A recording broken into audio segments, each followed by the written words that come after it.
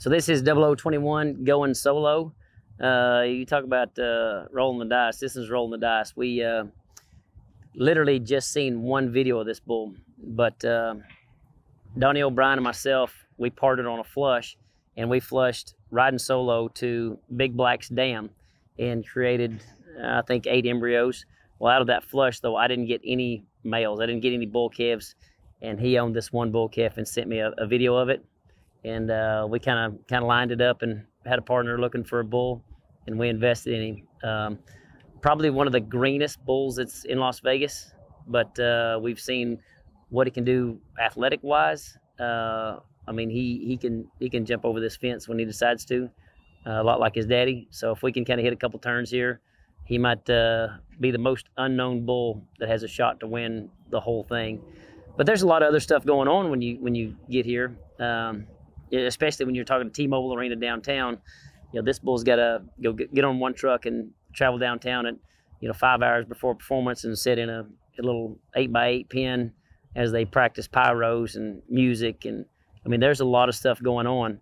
Trying to get these bulls trained and focused to where no matter what happens, I'm thinking of my bucking, what I'm doing in the arena. So that's his biggest challenge. It's not athletic ability or want to. You just he's got to stay focused this week. It's one of those things. He could first place wins $200,000. So stay focused. His personality is he's pretty wild. I mean, going solo is he's nervous, as you can tell. He stays at the back of the pen the whole time. And in the 1 month that he's been at the ranch, we've tried to remedy that. Always kind of put him in the front pen. The truck's going anywhere. We did a rodeo in Bowie, Texas. He went over there just to hang out and listen to the music. Los Lunas, he was there for 6 days.